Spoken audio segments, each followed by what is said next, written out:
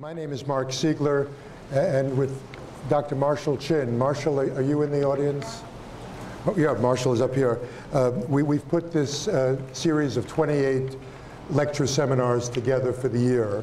And on behalf of the MacLean Center for Clinical and Medical Ethics and the Bucksbaum Institute for Clinical Excellence, I welcome you to this, our 32nd annual seminar series.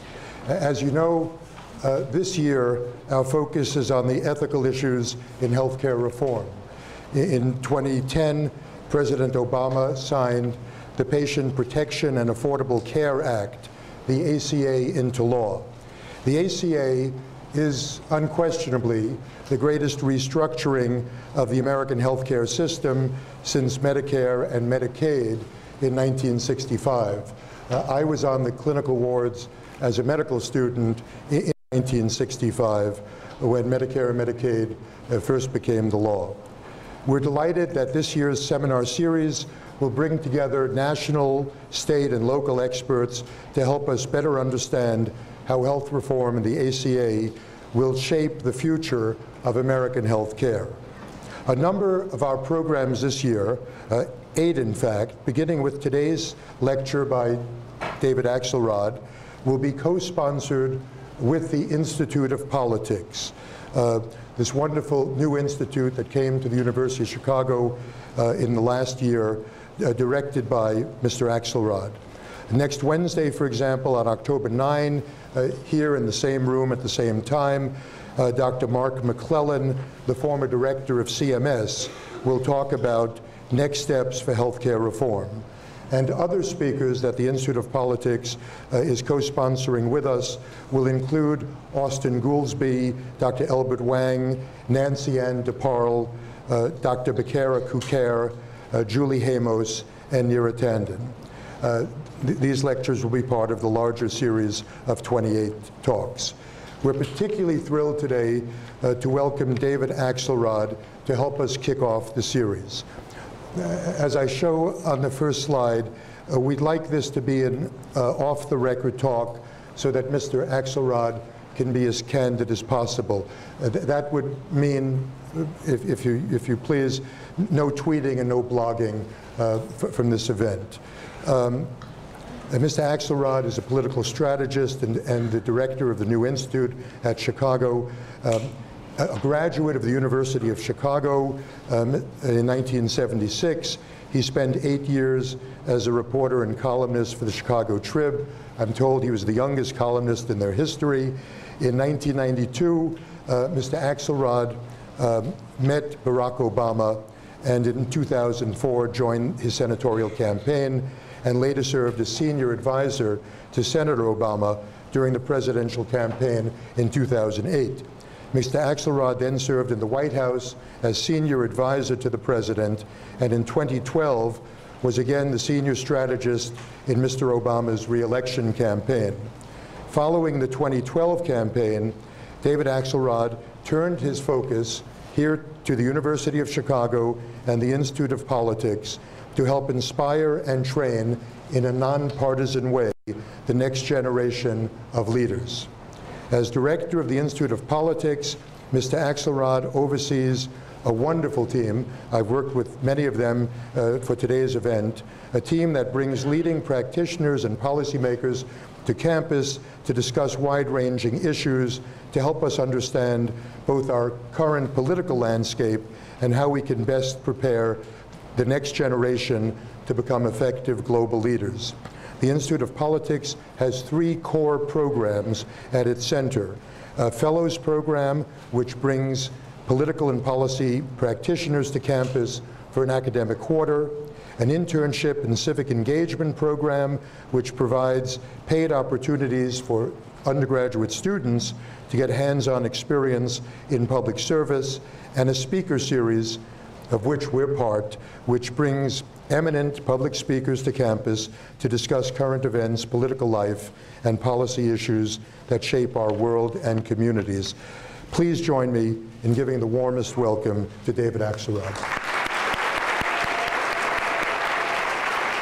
Mark, I want to first congratulate you on this series and on all the provocative programs that you've brought to this campus. I can't think of a more important series to have because of what you said, because of the importance of the Affordable Care Act. And I look forward to working with you during the course of this series. I also, modesty forbade Dr. Siegler from mentioning that one of the splendid people who works with us at the IOP is his daughter, Dylan, who is a force of nature, as you might imagine, and has coordinated our internship programs and has worked very closely with our students, and is a great gift to us. So I thank you for that as well. And I thank all of you. I know that as we talk about the Affordable Care Act this year, that many of you are going to be on the front lines of delivering on the Affordable Care Act, dealing with the changes that it brings and the opportunities that it offers. And I should say parenthetically, because I see some of his colleagues here in the audience, that I feel a special affinity for this institution because my father-in-law, Richard Landau, an endocrinologist, was on the medical faculty here for 60 years. And so I have a familial tie to this institution. When people ask me about the Affordable Care Act, Obamacare, they often ask me, did we know it was going to be so difficult? And the answer is hell yes. Absolutely.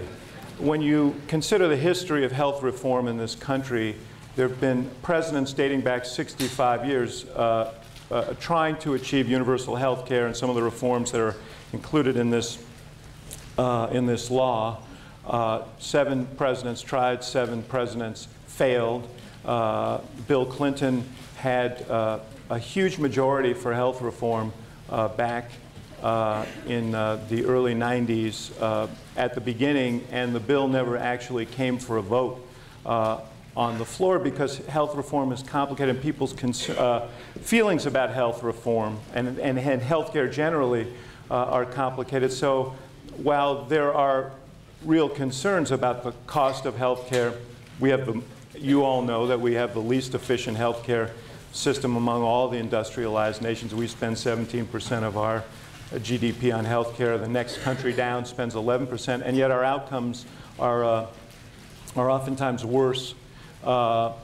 There's some recognition of that. People certainly feel the cost of health care, but there's also a real concern about losing control and choice within the healthcare system, and this has made this a highly emotional, highly charged issue for a very long time.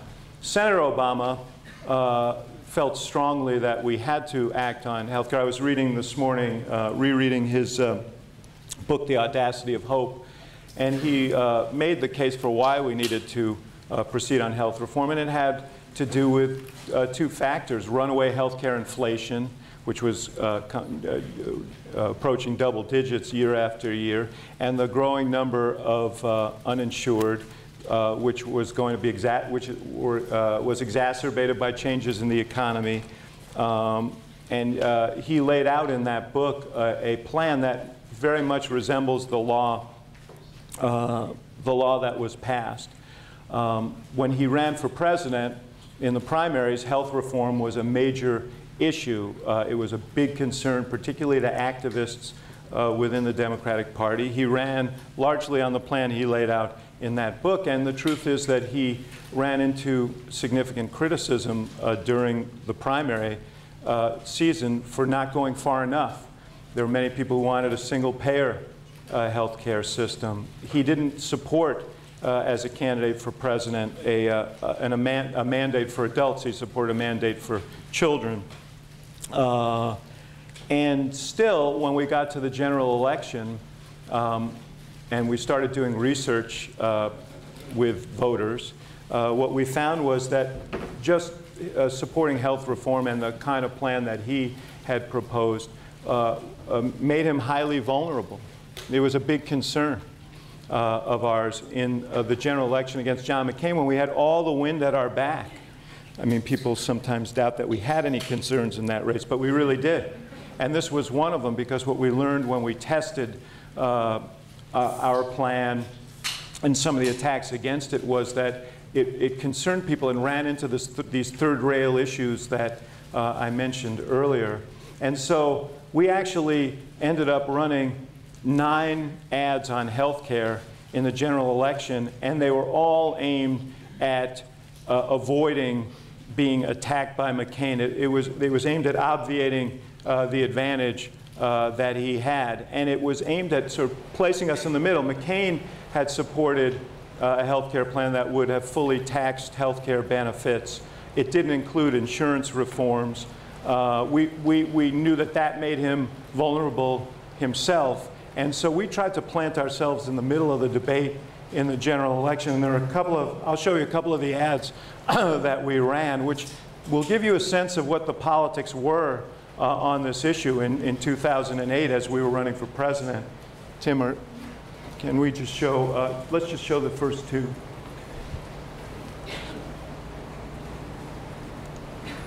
On healthcare reform, 2 extremes. On one end, government-run healthcare, higher taxes. On the other, insurance companies without rules denying coverage. Barack Obama says both extremes are wrong.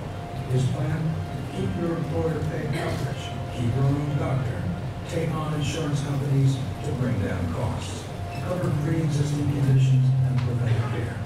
Common sense for the change we need. So hold up for 1 second.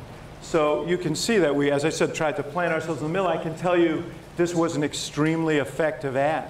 It was, again, you know, from 20,000 feet, it's easy to make the argument, and people really embraced it. And I can also tell you that there were folks who called him after the ad, people who were sympathetic to him, Senator Kennedy being one of them, expressing some concern about the ad because of the way it positioned government-run health care. But we felt we needed to do that in order to keep the issue from being exploited by McCain. Similarly, let's look at the second ad.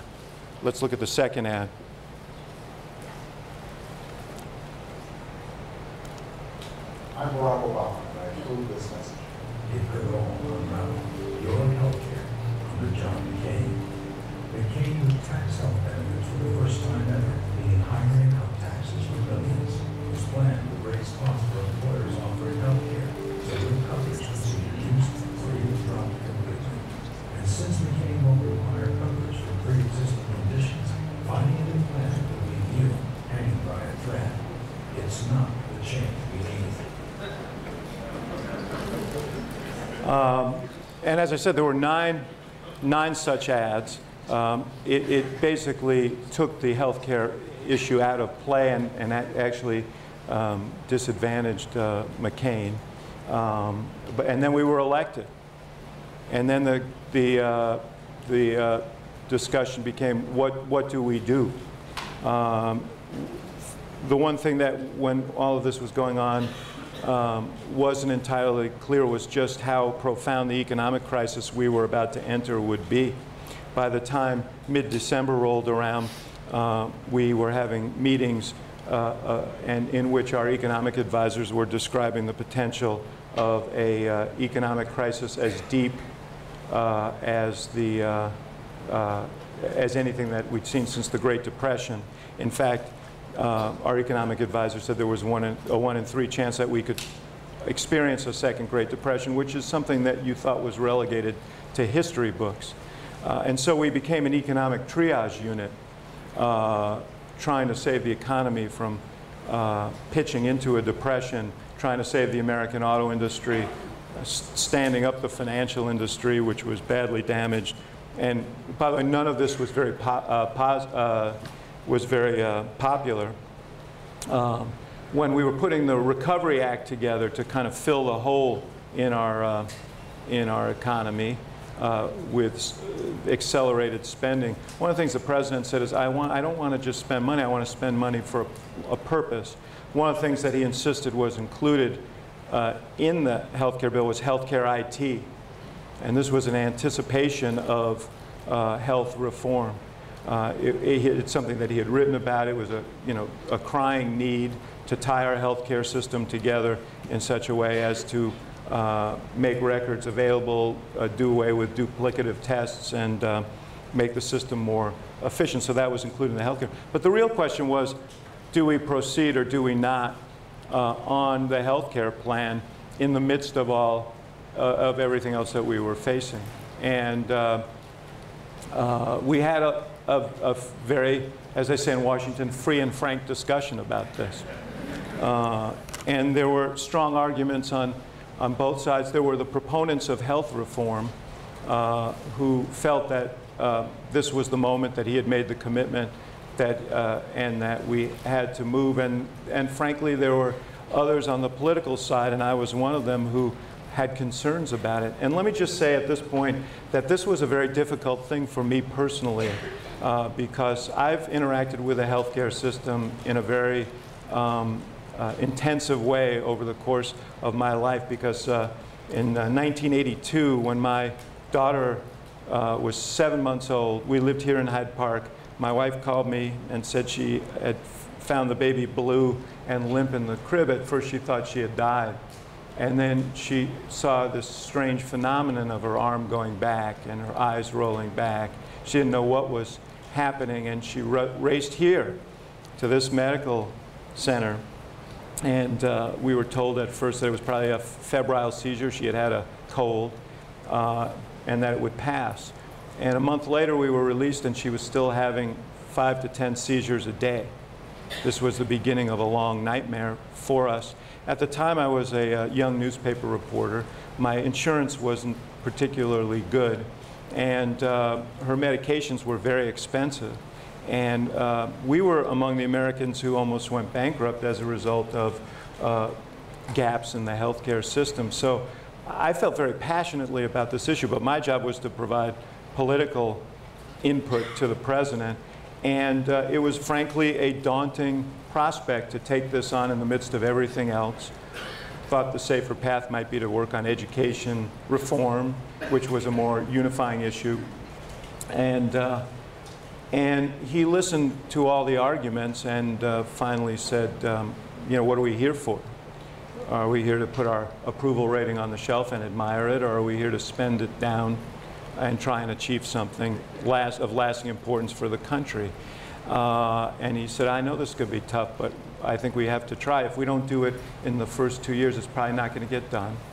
And if it doesn't get done now, it is, you know, you have a real prospect of the healthcare system imploding. Governments, businesses, and families dealing with this health inflation, more and more people uninsured. He said, we gotta try. And of course, that's why I love the guy. I always say I like him so much because he listens to me so little. And so began the movement for the Affordable Care Act. And it was, the great challenge was that the focus was going to be on how we cover the uninsured. And 85% of Americans had insurance. And so their assumption was that this was for someone else, not for them. Even though the Affordable Care Act included a very robust Patients' Bill of Rights, prevents people from being thrown off their insurance if they hit caps. Obviously, the whole issue of pre-existing conditions allows kids to stay on their parents' health coverage until the age of 26. And there was a whole array of, you know, capped the amount of administrative and executive costs and executive pay insurance companies could take from premiums. All of this was positive for people who had insurance, but all the coverage was focused on covering 30 million uninsured Americans and the cost of such a program. And no matter how hard we tried to divert that discussion, that was what the debate was about. We had at the beginning the problem of a strategic decision that the Republican Party had made in the Congress, that, as Senator McConnell said, we weren't going to give him any major victory on any issue because that would signify that he's figured out this whole bipartisanship thing, and they knew that was central to his message, and he said we weren't going to give him that. And there was very well enforced party discipline. We had long talks with Republicans in the Senate, and the Affordable Care Act, in many of its principles, was predicated on plans that had been introduced by Republicans in the past. It was a market-oriented plan that involved building on the healthcare system as it existed, creating, as we now see in the last couple of days, creating a marketplace in which people could buy private insurance at a price they could afford. And there were people still on the Republican side in the Senate who had worked on that issue and had supported such a proposal in the past. One of them sat in the president's office for 2 hours during the course of the discussions in 2009 and the president said, well, we agree on 99% of this. Can you support this? And he said, well, not unless you can find another 10 Republicans to go with it, because I'm not going to stand out there by myself. And we ran into that problem repeatedly. But by the summer, some of the angst about health reform generally became popularized in the Tea Party movement. Some of the organized opposition leaped in. It became integrated in the drive for for the Republican elections from 2010. So that became a complicating factor. We also, when the president talked about health care as a candidate, he said, we're going to have a big negotiation and we're going to do it on C-SPAN, and I'm going to, everybody will have a seat at the table. He said, I remember, because I heard this line 100 times, he said, I'll have the biggest chair, but everybody else will have a chair too. And, but the truth is that legislating something, anything is more complicated than that, and legislating something as complex as this proved to be far more complicated than that. And so we never achieved the level of transparency that had been promised, and there's no doubt that there were deals and understandings made, as there are around every piece of legislation. Some of them were people found obnoxious, and the whole thing culminated at the end of 2009 in the special election in Massachusetts when Senator Kennedy died. It was the ultimate irony that the #1 proponent of health reform in the Senate had passed away, and his replacement ran promising to thwart health reform. And there was a lot of, the general sense was that people were reading last rites over the health reform bill. I see my old colleague from the White House, Susan Scherer, here. She remembers that, I'm sure, very, very well. There was a lot of doom and gloom about it. But as was true throughout the whole process, the president was very resolute that he wasn't going to give up on this. In fact, in the middle of the health care debate, we had a meeting on a particularly difficult day, and the president asked his legislative director, Phil Shalero, what he thought the chances of actually passing the bill were. And Phil said, well, it depends how lucky you feel, Mr. President. And the president just laughed and said, hey, I'm a black guy named Barack Obama, and I'm president of the United States. He said, I feel lucky every day. But every time someone wanted to throw in the towel, he refused to do it because he felt it was so important for the country in the future to pursue this. And he was, I went into his office in the summer of 2009 in the midst of all this madness, and I showed him polling that's, I said, look, you need to know we're taking water on this issue. And he said, I know you're right, but I just got back from Green Bay, Wisconsin, and I met a woman 36 years old, has health insurance, she's married, she has children, her husband works as well, but she has stage 4 breast cancer. Now she's reached the caps, and she's terrified that she's going to die and leave her family bankrupt. By now I felt we were standing in the Oval Office, and I felt his hand in the small of my back leading me to the door. And he said, that's not the country we believe in, so let's just keep fighting. And so after the Massachusetts race, there was a fair amount of opinion that this was not a doable thing. And he said, no, we're going to get this done. He said, but I think we should regroup. We've got a lot to do on the jobs issue. We're going to talk about that in the next 3 weeks. And meanwhile, we're going to put this back together. One of his insights was to try and recoup the transparency that had been lost by holding a marathon session at the Blair House with the Republican and Democratic members of Congress to talk about health care. It was a remarkable session, some of you may remember. I think it lasted 7 hours, and the president just was in a colloquy with all of these members on health care on television, and it was actually a pretty good moment for democracy. And then the bill passed. It was crafted in I think, a politically astute way, in that the things that kicked in first were the health insurance reforms. Children over 26, end of the caps, more coverage for Medicare, prescription drugs for senior citizens, catastrophic sort of health care plans for people with pre-existing conditions who ultimately would be covered when the exchanges kicked in. One thing I should do is back up and say, I missed a major point here. When we started talking in the winter of 2009 about whether we should go forward, our policy people made a strong case that we couldn't reduce costs without taxing at least some of the healthcare exemption to try and discourage these kind of Cadillac plans that were wasteful. And they also argued that we couldn't cover people with pre-existing conditions unless everybody was in the system, hence the mandate. And he poked and prodded on this, and he became convinced that that was the case as well. So those were the two most unpopular features of health reform, and but they were also necessary to make it work. And he incorporated them into the system. So again, we implemented the most popular and in many ways the easiest parts of the Health Reform Act leading up to now. But it was always the case that this piece was going to be very complicated, because you're setting up big markets that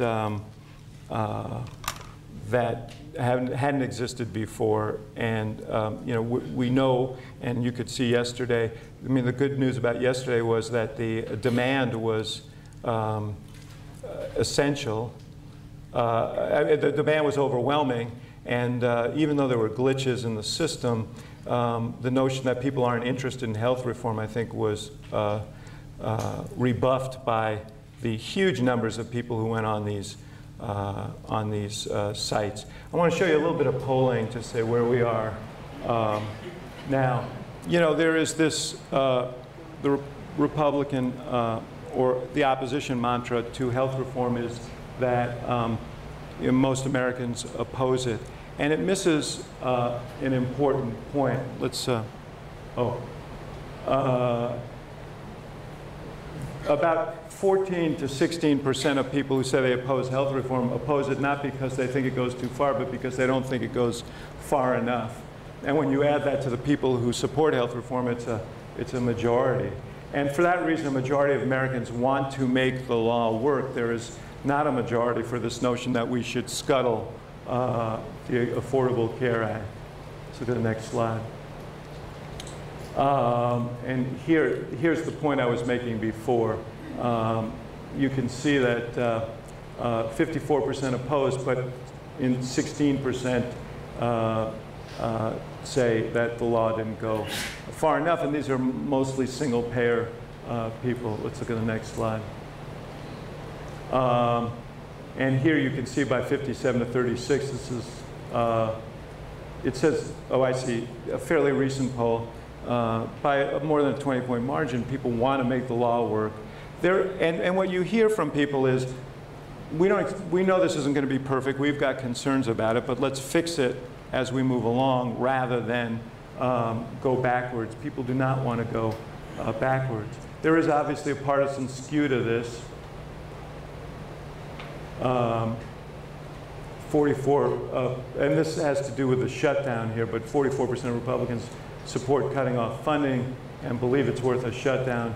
That's not true of independent voters or Democrats who are hugely opposed to that. But what's interesting is even within the Republican Party, among Tea Party Republicans, 64% say they want the law to fail. Among Tea Party Republicans who oppose the Affordable Care Act, 44% want Congress to make it work, and 31% non-Tea Party, Republicans, 44% want Congress to make it work, and 31% want to make it fail. So there you see the divide within the Republican Party. And what we have is the rewards in our political system have led to a kind of stasis that we have today, because many of these Tea Party Republicans are aggregated in congressional districts that are homogeneous. 80% of our congressional districts are not competitive. And therefore, the only thing that people fear are primaries within their own party. And so this strong activist Tea Party base within the Republican Party in these congressional districts give these members a sense that from a political standpoint, for their own well-being, that they should wage this relentless war on the Affordable Care Act. I don't know how the current standoff is going to resolve itself, just to save someone a question. And nor do I think that anyone in Washington really knows how it's going to end. I know the president feels strongly that he's not going to negotiate at the point of a gun, and he's certainly not going to undermine the Affordable Care Act in order to sue for peace. So he's taken a fairly hard line. I see the Republican Party trying to find a way out, trying to find a pole to slide down to get out of what has become an awkward situation for them. And it can only, and the seriousness of it could get even greater if they tie, as some say they will, tie a delay of the Affordable Care Act, a delay of the mandate, which is, you can understand the political logic behind them landing on that, to the impending vote on the debt ceiling and raising the debt ceiling, because if we don't deal with that, we will default on America's bills and plunge the world probably back into a recession. So, that's a heavy threat to try but I think he feels strongly that if we set the precedent that you can extort those kinds of concessions, then you're creating the circumstances that will repeat themselves again and again and again. So I don't expect that he's going to yield on this point. So I don't know what's going to happen. What I strongly believe is that the Affordable Care Act, however, is going to, I think it is on its way. Many aspects of this act are now actually appreciated by the people who are benefiting from them. If any of you have kids who are under the age of 26, you know that. People who've hit their caps know that. Seniors. I don't think the Congress is going to take that away. I think these exchanges are going to be bumpy because of the nature of starting something this ambitious from scratch. I think they're going to be bumpier in states where governors and legislatures have been committed to blocking the Affordable Care Act, and the federal government has had to move in to set up the exchanges. The irony of that, of course, is that many of those states are the states with the highest number of uninsured in the country. So it's kind of a shame for the people in those states. Texas, for example, just to choose one at random, has the largest number of uninsured in the country. I think it's now approaching 28%. So I don't know that all of them feel well served by Senator Cruz when he filibusters against the Affordable Care Act. But I believe that the way this is structured, with its largely self-sufficient, independent funding mechanisms, the Affordable Care Act is going to move forward. And as we look at the ruckus around it, I took the opportunity to look back at some of the debate before other major social insurance programs, Social Security, Medicare, and it was really striking how some of the rhetoric, if not the tactics, were the same. You know, people calling Social Security Marxism. Ronald Reagan in 1961 said Medicare would be the end of freedom as we know it. And you don't hear, I don't hear any Tea Party Republicans saying that about Medicare today. Now we have people holding up signs saying keep the government's hands off of my Medicare. Someone missed their civics class. So I believe that it's going to move forward. I think we're going to look back in 5 and 10 years, and certainly generations from now, and applaud the decision that we made. I think it will encourage best practices. I think it certainly will mean that people who didn't get insurance could get insurance. And let me just end on that note, because one of my most poignant memories, powerful memories of being in the White House was the night the Affordable Care Act passed. And a bunch of us, and I don't know, Susan, if you were there, but we're in the Roosevelt room at the White House, the team that worked on the bill, the president, the vice president, as the final votes were being tallied in the House of Representatives. My office was nearby. And as the final votes came in, I found myself, I got up, went into my office, closed the door, and wept. And it was surprising to me, you know. I mean, I'm a crier, but this was, I was surprised to be so overcome, and I thought about it. I thought about why, and I realized it was because of the experience that we had when my daughter was young, and the anguish that we felt, worrying about whether we could afford to get her the care that she needed. And I knew that because of what we had done, that in the future other families wouldn't have to suffer as that kind of anxiety or worse. That made everything we were doing there real. You know, these things get covered as sort of who wins and who loses and who scores points and who positions for the next election. But there's real fundamental meaning to this for millions and millions of people. And I found the president, and I still verklempt, and I thanked him on behalf of all those families like mine who aren't going to have to go through that. And he put his hand on my shoulder and said, "That's why we do the work." And that's why we do the work. And now you guys are going to have to do the work of helping us make it work. But I do believe that it is going to work. I think it's going to be bumpy, it's going to be noisy, it's going to be an issue in the next campaign, although perhaps less of an issue than people think today. But I do believe that health reform and the Affordable Care Act is here to stay. And while there may be some changes along the way, and there should be, and there may be adjustments along the way, in the main, the law that's in place is going to survive, and I think it's going to prosper. So with that, I'm happy to take any questions you might have.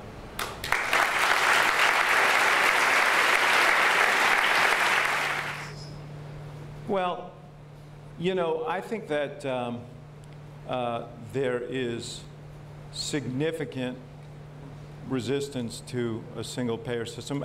You know, I think if you were to, and this is me speaking not for the president, I think if you were to start all over again and you were designing a system from scratch, that would be a logical place to begin. But we have a system that people are well invested in. And so I don't know, I don't want to predict that there's going to be that kind of full transition. But I do think that the numbers on support will change. I mean, the numbers on support on some of the previous social insurance programs were very mixed as well. And I think the numbers will change as the program becomes more familiar to people, as the fears they have are not,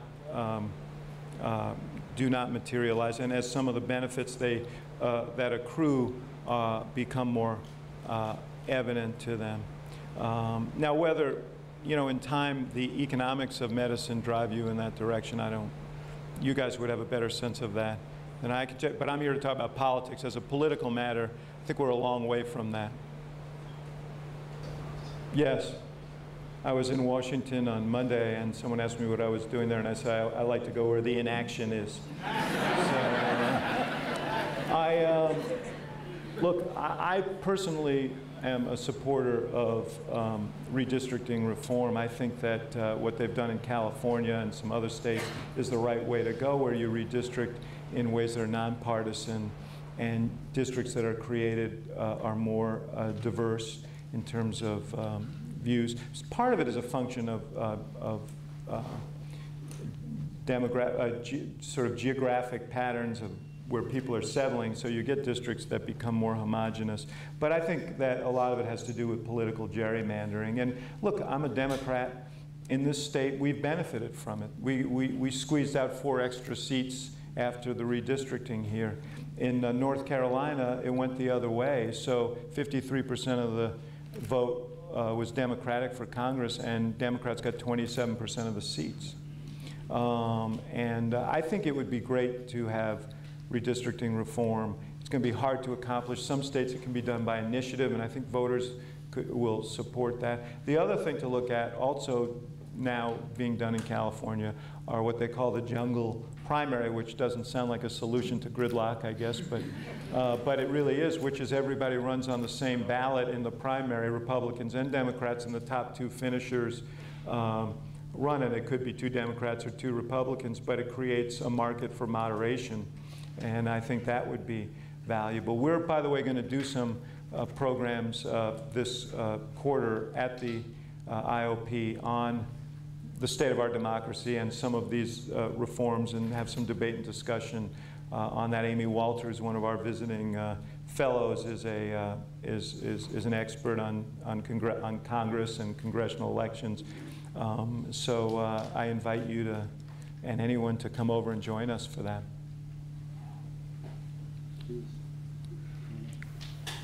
I was wondering about one of the public polling numbers you just showed with regards to how many people want the law to work and how many people want to stop funding for it.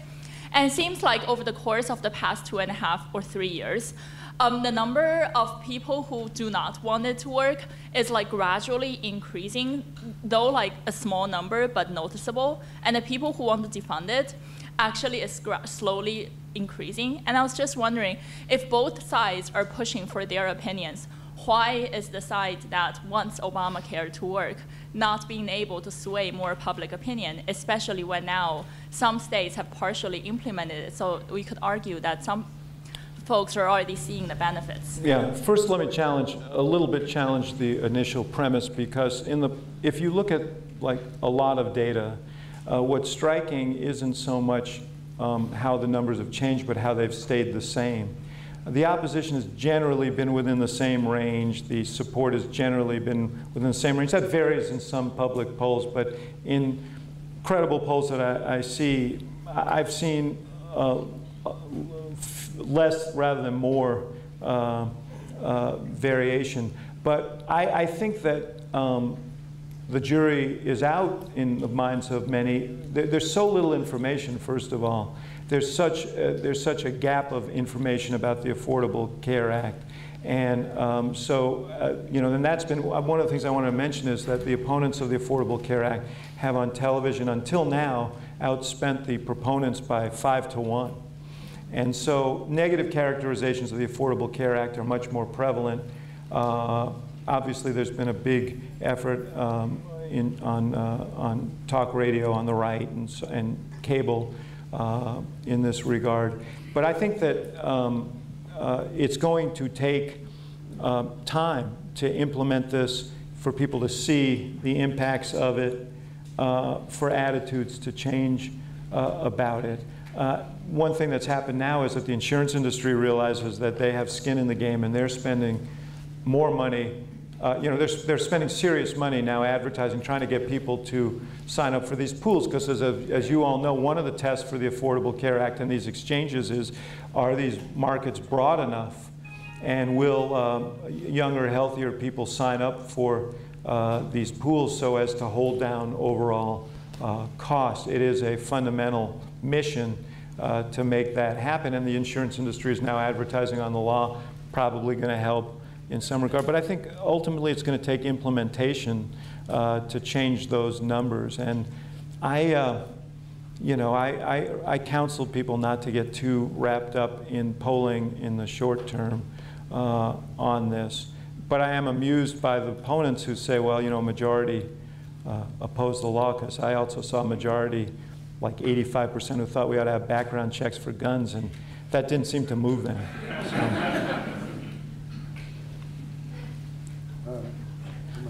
I feel bad about these folks who are standing. They're standing and wanting to ask a question. It better be a gentle question now that I took up the case for you. I'll ask it very gently. I came here because I was really interested in the title, which was The Ethics of Healthcare Reform. And I'm a little bit disappointed that, first of all, the question of profit-making in healthcare was not addressed at all. And also the cost of healthcare, which, as we know of the healthcare in some of the other countries you mentioned, you didn't mention by name, they're not-for-profit healthcare. So could you just address that a little bit? Yeah. First of all, let me say I think the title of this entire series is The Ethics of Health Reform. So there are, how many, 28? 28. Yeah. There are 28 sessions on this, and if mine falls short of the expectations, I apologize. But in terms of the cost, I think that is obviously a huge issue, and so part of what the Affordable Care Act is meant to do is to make healthcare affordable for people for whom it's unaffordable now. But it's also meant to encourage the kinds of practices that will reduce health costs over time. And we've seen a reduction in the last several years in terms of the healthcare inflation that's marked. And at first the question was, is that a result of the recession, or is it a result of effects of the Affordable Care Act? I think some of the studies that I've seen suggest that a quarter to a third may be attributed to the Affordable Care Act. But certainly encouraging a more efficient, I think the theory of the Affordable Care Act is that you can be both more efficient and more effective in providing health care, and by reducing infection rates, by using healthcare IT, by doing a range of things, by going to bundling of care rather than fee-for-service, a variety of things to reduce costs. And that was one of the impetuses for the Health Care Act, because at the course and speed that we were on at the time that this debate took place, if we continued that way, as the President said to us, the healthcare system would eventually implode. And that's a reality that I think we've helped, that's a prospect that we've helped reduce by passing this act, but it needs to be implemented properly. Maybe we should take a question from the front.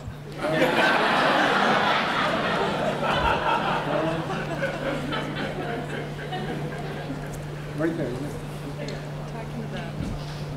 Okay. Thank you for your talk. I just had a question. It seemed like the 2012 election was in some ways framed as a referendum on healthcare reform, and obviously the president won, and I think shortly afterward, Speaker Boehner even came on in an interview and said that this is the law of the land. We're essentially going to move on. So I was just wondering how much of the, yet again, we're having this talk and the shutdown and everything. I was wondering how much of it is, I guess, an internal battle just within the Republican Party that I guess the president is less, has less power in moving, and whether it's just, I guess, the increasing right-wing elements pushing the more moderates, I guess, in the Republican Party to bring it up again. Because I know in terms of the shutdown, a lot of people say, well, why are, what's the rationale? But the political calculus seems pretty clear, because a lot of these, representatives were elected to oppose healthcare reform in many cases. Well, that's the point that I made before. You're right that Speaker Boehner did say that. Others said that. I guess you could attribute it to short-term memory loss. But I don't think that's it. I think that the political pressures within the Republican Party were such that, he's had to give ground on that for the reasons that I was discussing before, that within the Republican caucus and within the activist Republican ranks, this has become sort of the great white whale, and they're pursuing it with the maniacal energy of Captain Ahab, you know, and the speaker's responding to that. I mean, it is at some point he's going to, it appears as if there's a majority in his caucus even to move on now, and at some point he's going to have to confront this. But look, there's a dynamic situation in the Republican Party. It's a divided party. You're right, the president won an election and the Affordable Care Act was part of it. It was a little confused because Governor Romney, of course, was the author of a health care act that very much resembled the one that we passed, and so it limited his ability to critique the law, and that's what the argument is among some of the Republicans. But nonetheless, everybody was aware of the Affordable Care Act. It was out there. There's advertising on it. The president got reelected. But in those districts where the folks who are now moving the dynamic in the House are elected, I'm sure that support for the Affordable Care Act and the president were low. Let's take a few more questions. Sam? Abroad, we are admired, we are criticized, but there's one area, namely healthcare, where the world doesn't understand this country. How come that the majority of the world has care for, in one form or another, for the entire population, and we, a country that is very advanced, do not have it? And so when I talk with people, when I travel, they say they cannot understand how we can be so backward in this sense. So in the president's travels, has that been approached? What kind of message he gets from abroad? You know, I think you're right that there are a lot. I mean, I get the question all the time when I travel about this, but you know, I think that he would say, and I would say, that you know, we do have this sort of, you know, our country's a little bit different in that we believe in this rugged individualism, you know, and so there's traditional resistance to things that limit or that are perceived to limit choice, perceived to limit one's options, and a resistance to centralization. And you know, it is part of our political culture. And you know, you can see in the debate today that that's still true. But it doesn't obviate the fact that we had an unsustainable system that absolutely demanded reform. And you know, now the question is, can we move forward, implement it, and make progress on this issue, understanding that we're not going to make some big transition to a single-payer system, which is what most of these countries have. But perhaps we can embrace the concept that no one should go without health coverage. And you know, that I think is an achievable goal. Sean. This one. Thank you very much. John Alverdi, I'm a general surgeon here. Can you speak a little bit about your choice of coming to the University of Chicago, perhaps, and maybe in the context of your talk, how you see embedding some of your politics into the Institute of Politics here? Well, I actually came here for superior medical care. Listen, I've learned how to pander over the years.